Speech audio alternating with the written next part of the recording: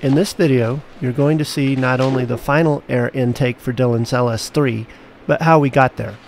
When we started, we had some parts and only a vague idea of what we wanted to do. So we started with a trial fit, just trying to figure things out.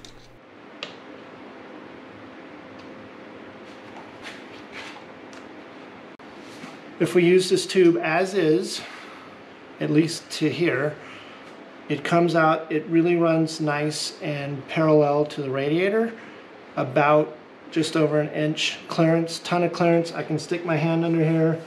There's no clearance problem to the fan. There's a ton of room to get to engine accessories if you need to work on them or check fluids or whatever.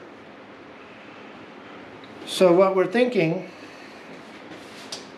is to chop this guy off maybe about here, and then use this included elbow, clamp him onto the chopped off end, and then the elbow gives us like a really nice bend. We can use the chopped off part and join it to our GM factory air filter, which will have a ton of room in this air pocket. You know, as soon as this is pointing at a different angle with the elbow. All right, so we've measured, we've positioned our elbow where we want our elbow, and right at the base of this clamping area, so right here, marked our spot. Now we get to figure out how to chop this guy. All right, we're ready to chop off our intake tube, and I have used a speed square and checked that my crossbar on this chop saw is 90 degrees, which is good because when it was aligned with the 0 mark, it was actually way off.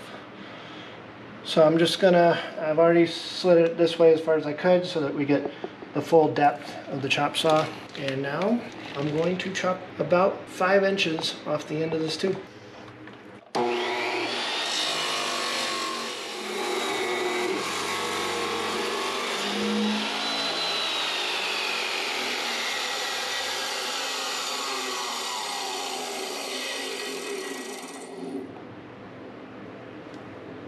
Okay, so now we should have a very nice 90-degree cut across that tube. You know, there's a significant amount of lip on here, but we'll get that all off just using a file. We are going to take our new, shorter, clean aluminum intake tube, and we're going to remount it to the engine, and then we're going to try to go ahead with the rest of the plan. You can feel it when it fully seats.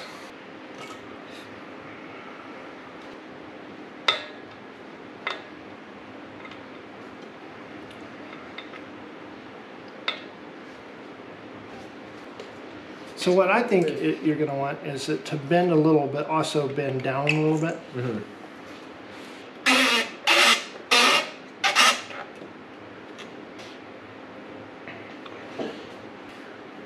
That's probably about what you want, right? I mean, yeah, that's probably about what you want. We're going to be chopping again.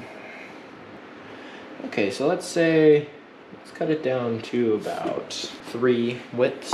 3 clamp widths? Yeah. Luckily, it doesn't have to be too precise.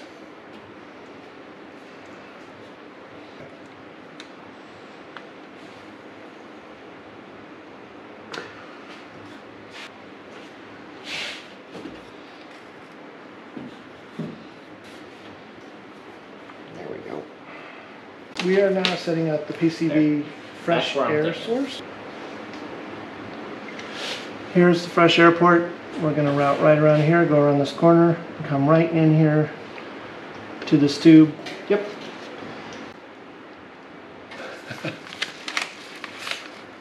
Silent Bob over here is opening the mass airflow mounting box that came with our LS3 EROD engine.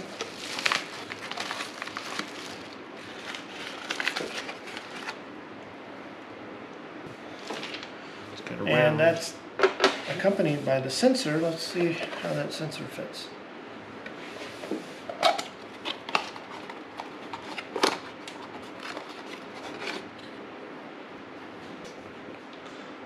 So this goes about like that.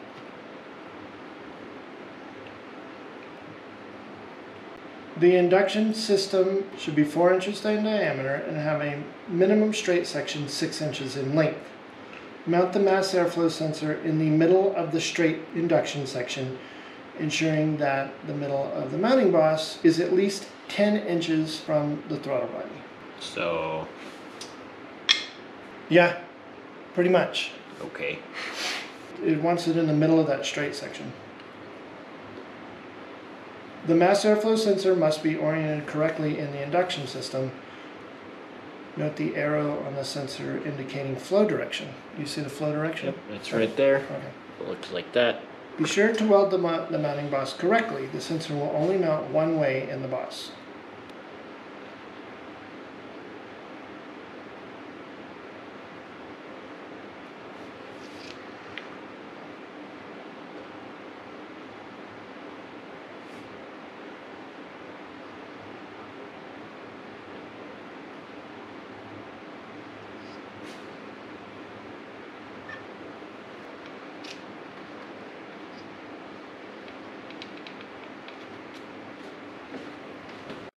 Okay, 1/2 inch bit here.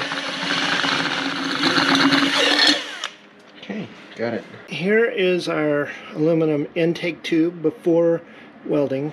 There is a rectangular hole we've cut for the mass airflow sensor.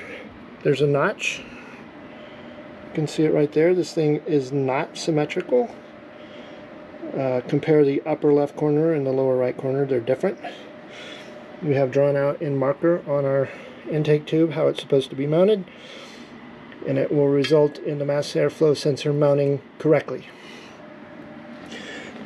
And we have a little 3/8 nipple right here, a barb that will mount right there like so, and will be at just the right position and angle to connect to our PCV system on the LS3.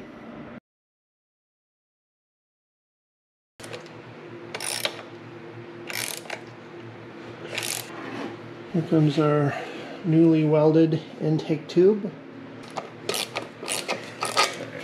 Dylan has put his elbow on a short section of aluminum and joined it to the air filter, and is now sliding the whole assembly onto the newly welded intake tube. This little elbow did not come with our aluminum intake kit. It's something I got on eBay for about $15.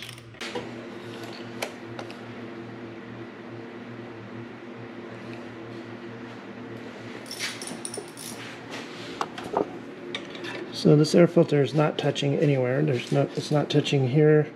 It's not touching the bottom. It's not floppy anymore like it was with the other elbow.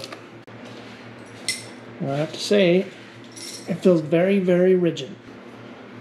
Is there any kind of gasket that goes between that and that mounting boss? Well, it's on there. Can you show me? I can.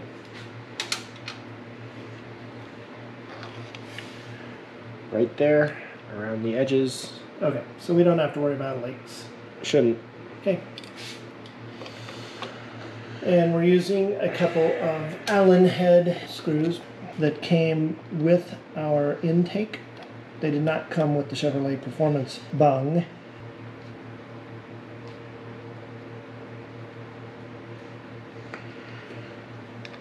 And just in case anybody was wondering, we think that these are M4 threads.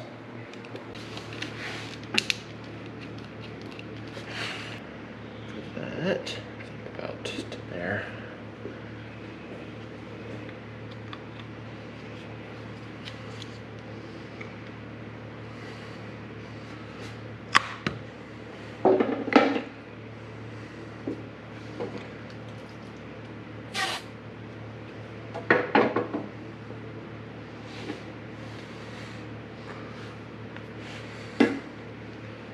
Cool. And here is the finished product. Comments and questions are always welcome, and they help other viewers. Thank you for watching.